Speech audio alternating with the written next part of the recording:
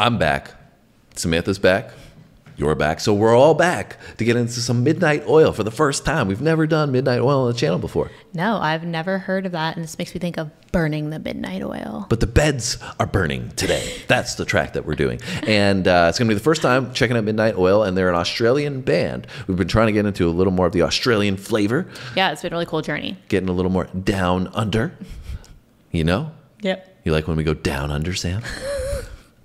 Can you not say that with that face? That's why I said it that way. He's just trying to make me feel uncomfortable. Of course, on camera, so everybody else can see it. It's not fun if I just see it, making you uncomfortable. But she's not. She's really chill. Don't worry. Anyways, I'm excited to check them out because I like I said, I think they're pretty popular for the Australian bands. Yeah, cool. But you guys can let us know with some details down below. We learned so much from you guys in the comments, and that's what we always go through and get some insights and where to go next and what songs to check out. And it's really, really led us well on this journey of our entire reaction channel. Yes. We wouldn't be where we are today without you guys. So thank you so much. Thank you so much. Part of that support is when you guys hit the like button and leave us a comment. Like I said, the like button helps though because it helps with your algorithm and it helps us in terms of the engagement, which pushes it to more people. So more people are going to see this video if you do engage with it. Anyways, enough about that. Let's get into Midnight Oil. Beds are burning. You ready? I'm ready. Let's roll.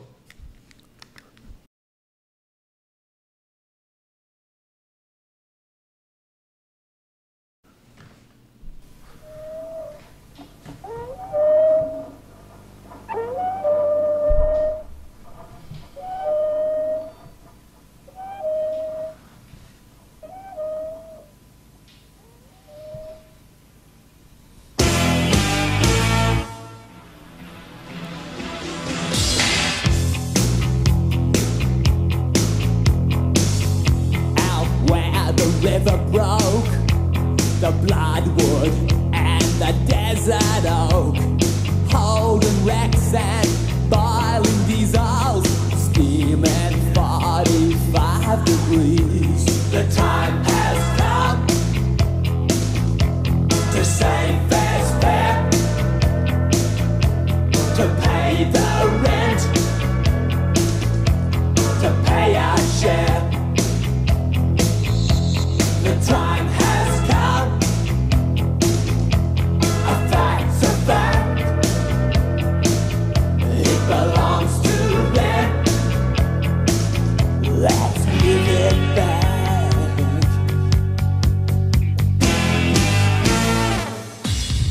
How can we dance when our earth is turning? How do we sleep while our beds are burning? How can we dance when our earth is turning? How do we sleep while our beds are burning? The time has come to save this fare, to pay the rent now, to pay our share.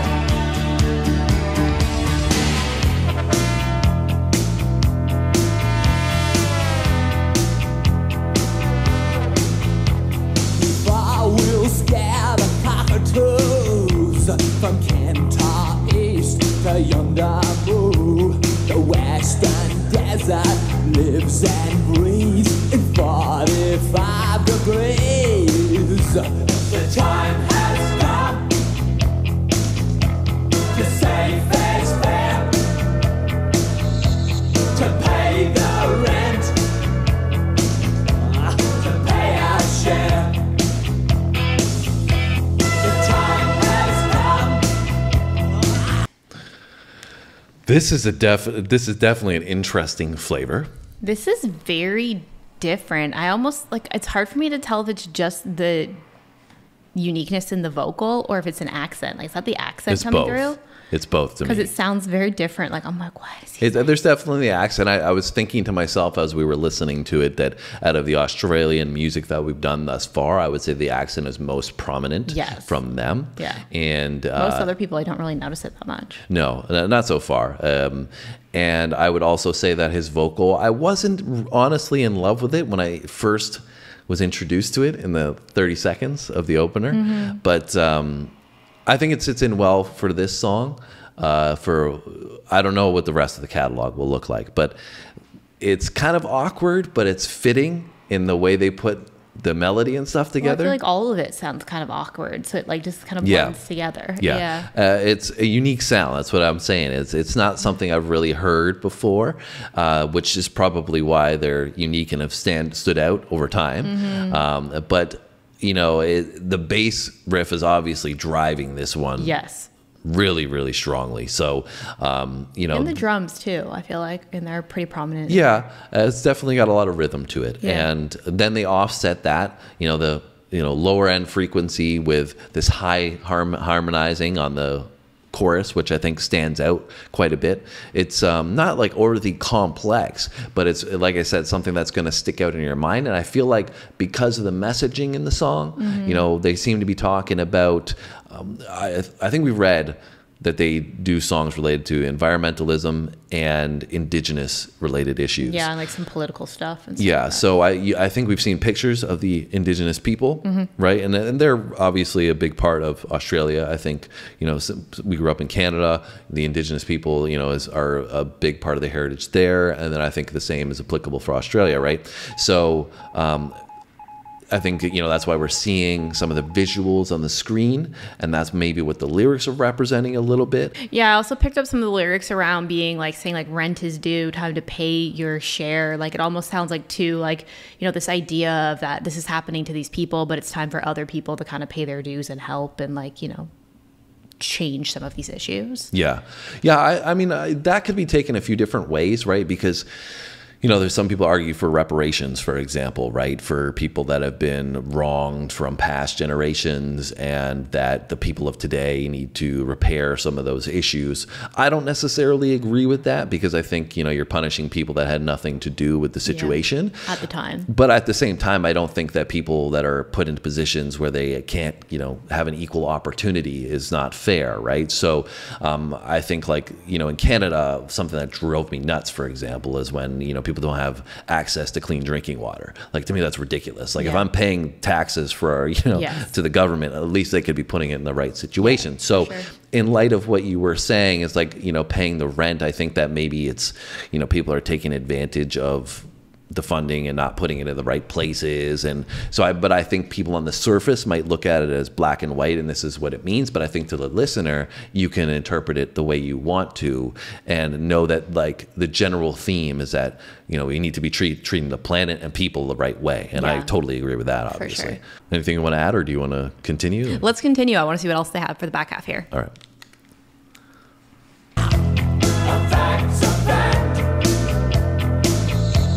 Belongs to them. Let's give it back.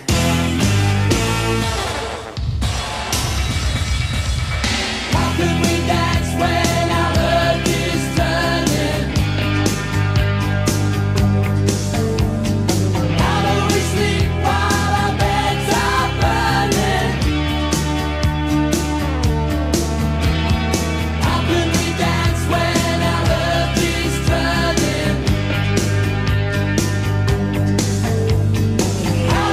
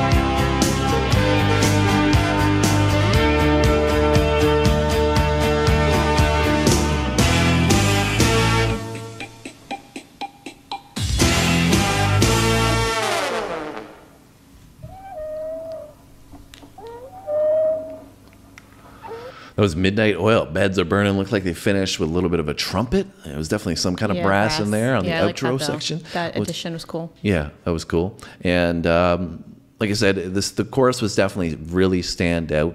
Yeah, And it would even be later something that- on, in the back half, I was like really paying attention to the lyrics, and they even said like a fact's a fact, it belongs to them, we're gonna give it back. So like I guess like play when land was taken from some of the Aboriginal tribes and it needs to go back to them and stuff like that too. Yeah, I mean, different areas of the world, that's unfortunately happened in a lot of different cases, right? So, I think there's a lot of nuance to all of that, but it's unfortunate that in a lot of cases, Indigenous people seem to be taken advantage of and, not, like I said before, been given a fair shake at the way things have turned out. So, I totally get their messaging, and I'm all for, making sure that we have conversations about this kind of stuff. So kudos to them for stepping out and, using their platform of music to bring a conversation to life. I always appreciate that from the creative standpoint. Yep. When artists use their platforms and try to stoke conversations,